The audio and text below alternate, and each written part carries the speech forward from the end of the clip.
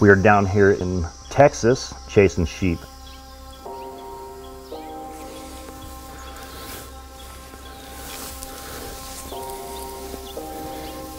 And wasn't super familiar with the terrain we were going to be hunting down here. They call it Texas hill country for a reason. There's definitely some hills, and this terrain it's not super high, but it's steep, man. You'll sweat.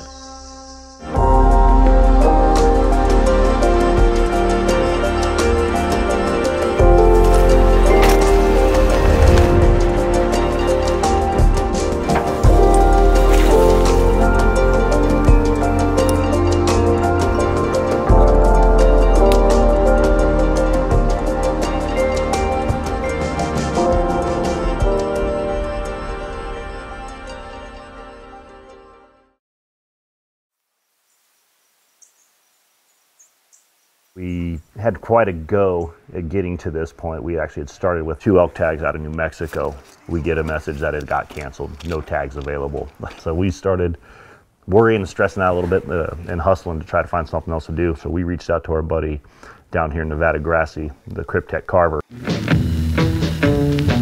If you don't know who Nevada Grassie is, with his skull carving, you better check that out because it's quite impressive. And we're like in the hill country. It's like the mecca of freaking exotics and cool animals to hunt like almost all year round.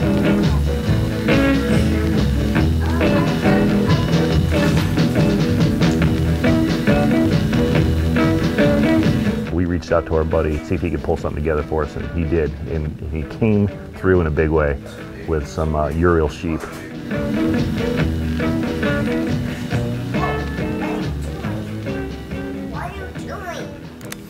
What are you doing?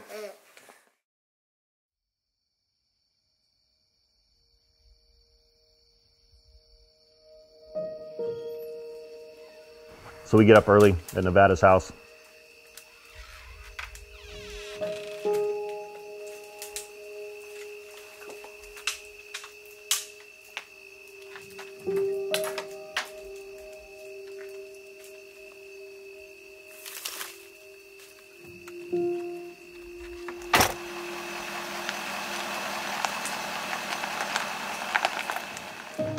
We get out to the hunt. It's overcast and drizzling. And we're trying to start glassing for stuff and looking for animals, and it's just, fogged in a little bit. So we really had to wait it out because we were looking for these things, anywhere from 300, 400 to 600 yards out. We're gonna move off to the left here and get down in this low ground. So we ended up having to wait for a couple hours till we even had an opportunity to start seeing animals.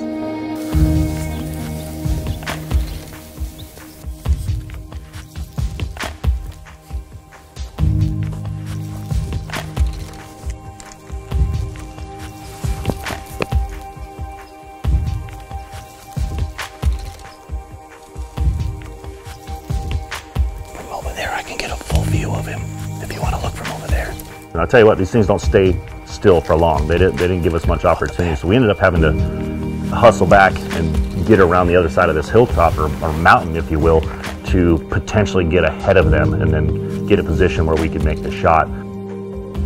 Right here.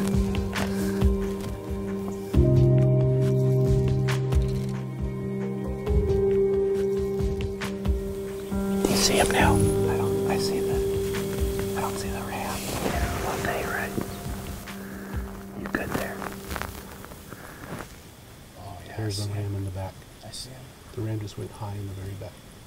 He's high in the very back. Yes, they're gonna pop him. Here he comes. Get ready.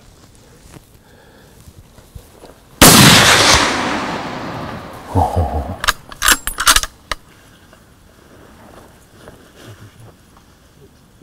No, I think he's weak in the butt. Yeah, there he goes. And there they go. That's a big boy, man. Did you get it? Did you get the hit? We packed up our gear and started to head down across the ravine there that we shot across. It was pretty steep. It wasn't a long hike, but I'll tell you what, man, you were darn near using your hands at a few points, and it was still like the shale was super loose, so it was a little almost treacherous. But we got up there, and let me tell you, look how big this is, man. That thing was way bigger than it looked through the glass. It was It was pretty awe-inspiring, you know. I was like super stoked for Dustin. We just shot a ram. A big ram. A big ram. Had him come through a little higher than we thought, but Dustin got on him pretty doggone quick, and Nevada and Joey called it out where they were coming. Gave us a spot to aim and got them executed with purpose. That's awesome. That thing is huge. Yeah, he's all scuffed up and he's a fighter and everything. So we got Dustin's ram packed up. Made our way down the mountain without falling, which was a plus, so we didn't have to bring in any medical help. So got it back down. It was probably 10:30, 11 by the time we got off of there. We were trying to figure out what to do next, whether we were just going to continue to glass, but we decided, you know what, this guy's also going to let us, you know, hammer some pigs if we see them, and if we happen to see some rams, we'll do some business. That cedar's pretty dense, so to get in there was next to impossible to try to find any of these things. So we just kept glassing, looking for some stuff, and lo and behold, we saw a couple ewes. I'll tell you what, the girls give you away every time, guys. Every time.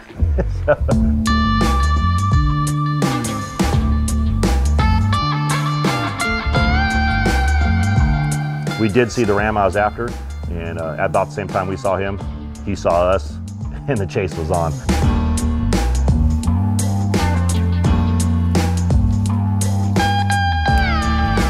They started working up the mountain. We tried to go around the mountain, look and catch them on top. By the time we got to the top, they'd turn around and went back the other way. So we came back off the mountain. We did a pretty quick setup to try to get an opportunity to shoot. Again, the terrain and vegetation being super thick next to these trees, that gave us a good view of the mountainside that they were on, with some open patches here and there. All right, he's coming in from the right. Mom waiting on that opening. All right, I see his head. I got him.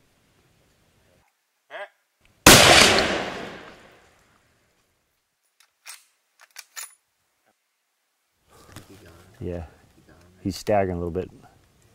He's going off to the right there in the bushes. Keeping Nevada, you still see him? I got him. Okay. I'm on him. Right there. He's hit. All right, I think he's gonna. He's tipping. He's tipping. He's tipping and rolling. Yeah, he's down. Done. One shot, got it done. So we packed up, headed across the creek and up an even frickin' steeper hill than the one we went up on Dustin's.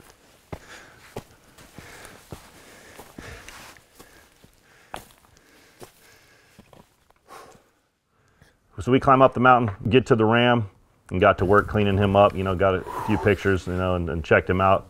Trans-Caspian Urial? Is that how you say it? Trans-Caspian Urial. Not a Trans-Caspian. Good solid ram, about 30 inches, and very exciting time for me to be able to harvest a Urial ram. I'm grateful to Rocky Mountain Precision for giving us the opportunity, and to Nevada Grassie for just getting it all set up. Super stoked.